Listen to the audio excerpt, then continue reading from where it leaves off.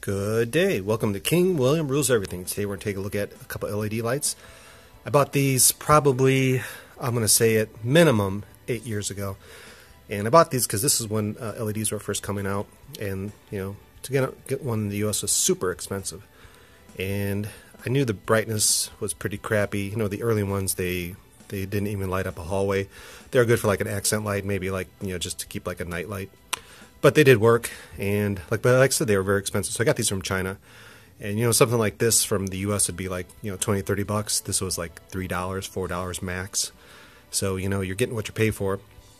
But what I did when I got these, I plugged this sucker in and I ran it for 5 years straight. I know the King sounds like he's crazy, but what I did, I took tons and tons of light bulbs, and I had didn't have to pay for electricity, so.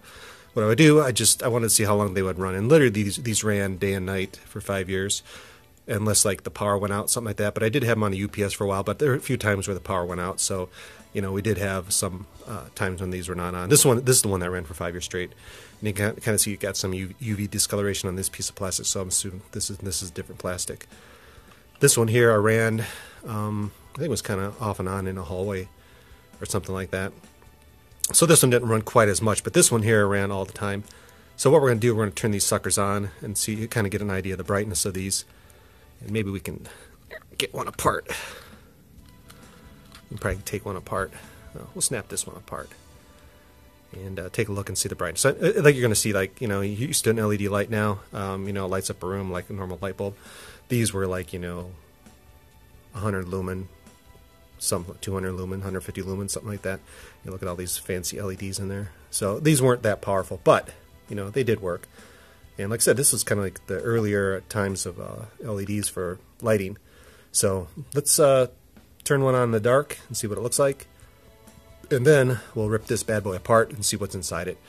You kind of can see a little bit in there. There's not much in there, but you know it still works. So anyway, back in a minute.